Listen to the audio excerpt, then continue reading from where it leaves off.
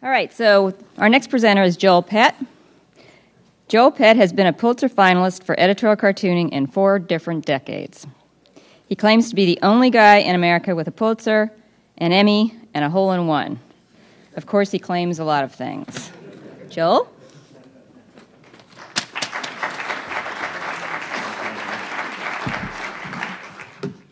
All right. I would like it to be noted that however far we are behind time at the moment, none of it has anything to do with either me or Tom Tolles, who is up next. And if you don't do anything else while you're here, stay and hear him, because he's going to tell us apparently the 5 secrets of cartooning, which the rest of us have been waiting our whole lives to learn.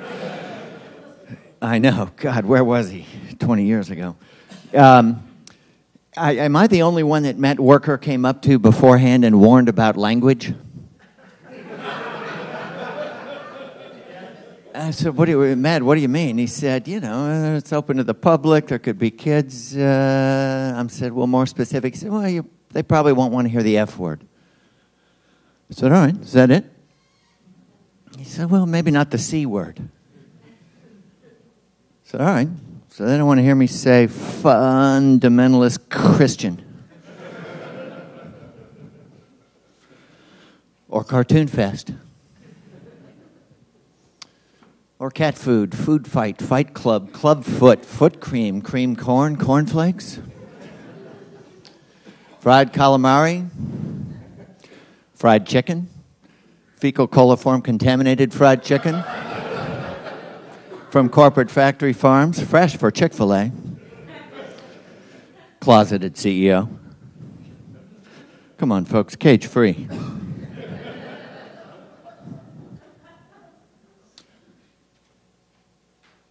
Courting couples, finding chemistry. Candlelight, fresh-cut flowers, champagne, caviar, fire. Fillets, chocolate-covered flan con creme fraiche. Conceivably classic film channel, Frank Capra, Cape Fear, Carol Channing, clock climbing Charlie Chaplin, finely frocked Catholic father figures fondling cherubic choir boys, creating future college football coaches. Far cry from Christian. Cute, curvaceous, flirtatious, comely, fetching, carbon footprint flaunting French chicks cruising California, Florida, and Colorado freeways in fast cars. Classic Ferraris, Ford convertibles, Chevy Corvettes. Clad in cleavage clinging... Crap, forgot. Caught flat-footed. Focus, concentrate. Clad in cleavage-clinging cotton chemises, cocked chapeau, carrying fake Fendi full of credit cards. Costume completing frou-frou canine companion. Chihuahua. Cockapoo. Cherchez la femme. Finally, cartoons. I just had to get that out of my system.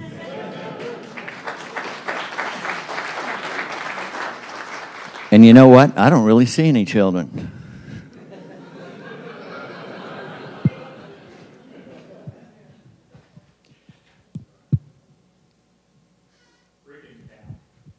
Yeah. That's not really a manly enough tool, I gotta say. Sharpie king size. Gotta go with the Magnum. In America, you name an art instrument after a killing machine, that is marketing.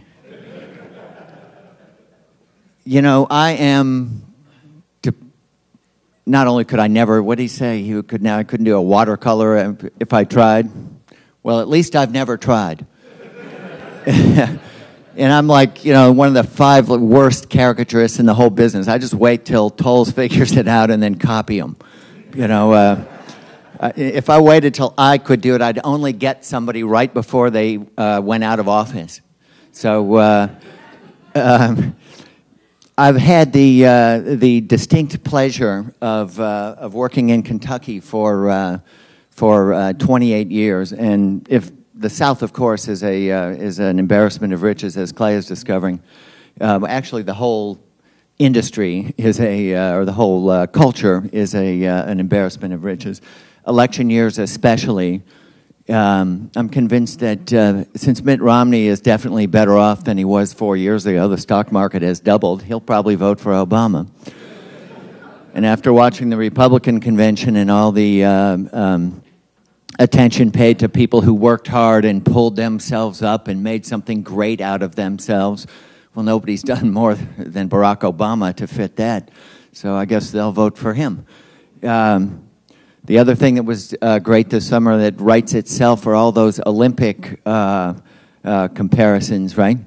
My favorite part of the Olympics was the guy running with the prosthetic limbs, right? Did you see that? Running on those things that they, don't say nothing good ever came out of war, because we've invented the best prosthetic limbs anywhere. And there were actually people complaining, acting like having no legs was an advantage in a foot race.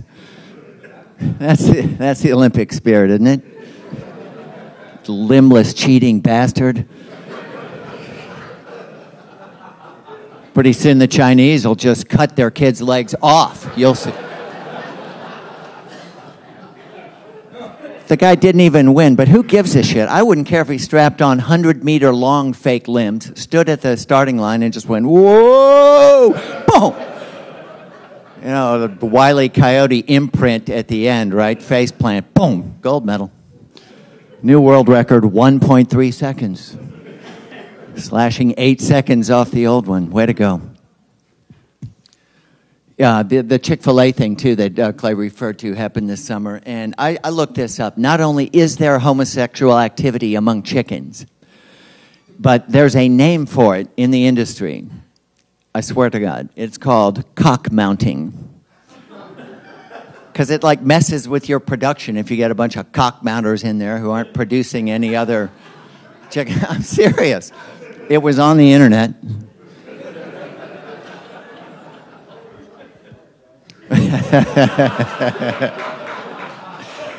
I didn't say I stumbled on it.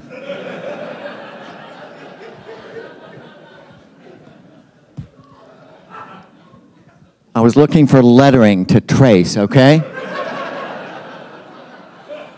So anyway, for those of you non-cartoonists, there's some things about caricature that I just love once I figure out how to do it from Tom. And that is that you take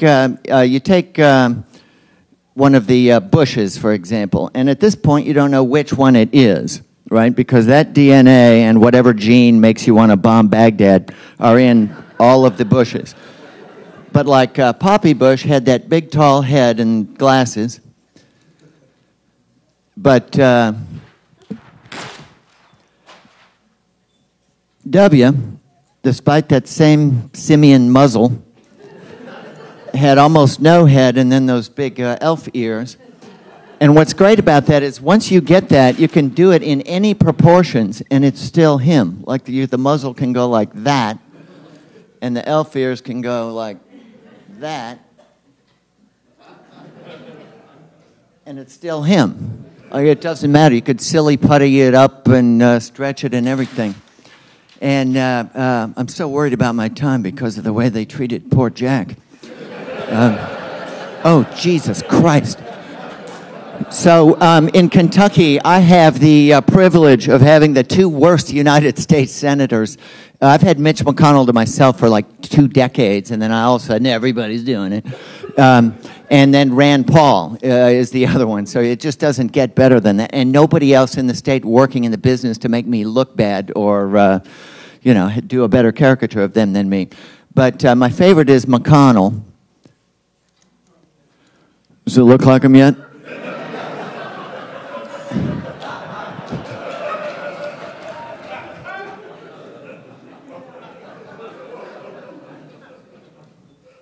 He's very wrinkly and lumpy and constipated looking and just disagreeable in general, which is great.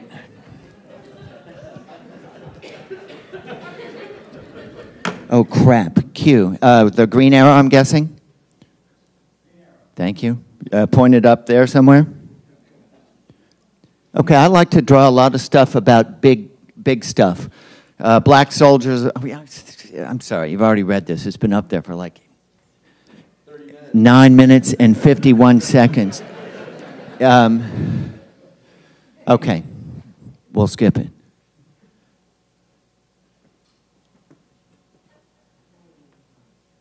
I can never figure out why low housing prices are this big problem.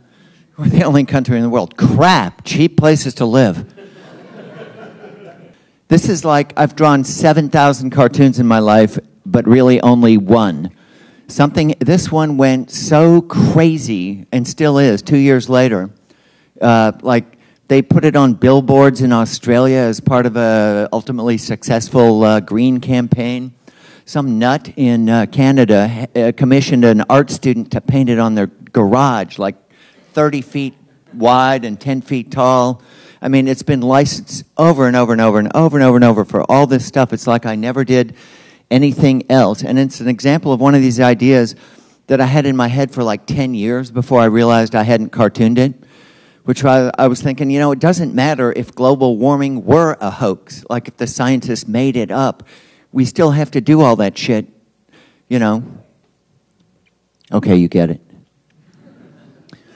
This whole, Kentucky and Tennessee.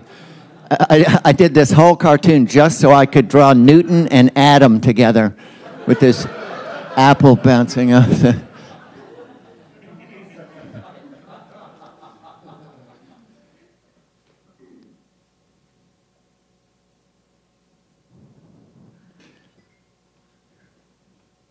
Crap.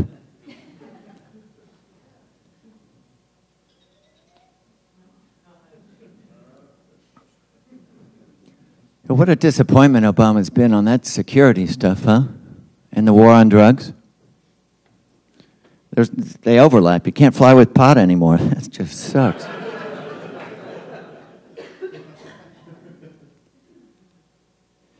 Okay, so here are my incarnations of Mitch McConnell. And this, I was hoping there were some children in the audience because I wanted to like give them a little primer and bring one up. Are there any kids out there? Come here, kid. Come up here, kid. Come on, hustle. I'm running out of time. You're just a prop anyway. Just pretend there's a kid here and that kid came. Okay, so I have drawn McConnell here as a prostitute, as like a cancer patient with a bush-shaped growth on his back, partially naked, and then fully naked except for the jester hat, surrounded by money, and then as money, both paper and coin. It's important to, branch out, do things differently. So then as a turtle and money, and then as a turtle bank, and as a dinosaur, along with former Senator Jim Bunning, and Lickspittle, and Crybaby. These are all very important things. And that's supposed to be blue. I don't know what's the matter. Does it look black out there? Is it just me?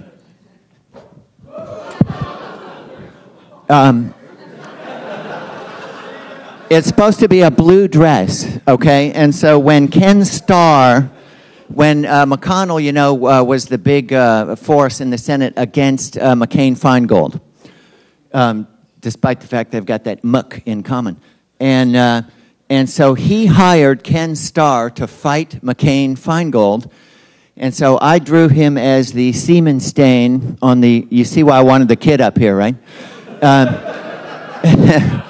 On the blue dress of democracy, which I think my paper is the only paper in the country that would publish a cartoon of their United States Senator as a semen stain. I'm very proud of that.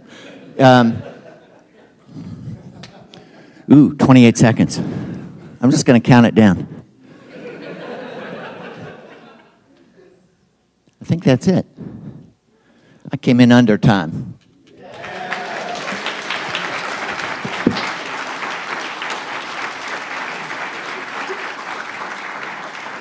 but only because I forgot to say how awesome Rob's talking to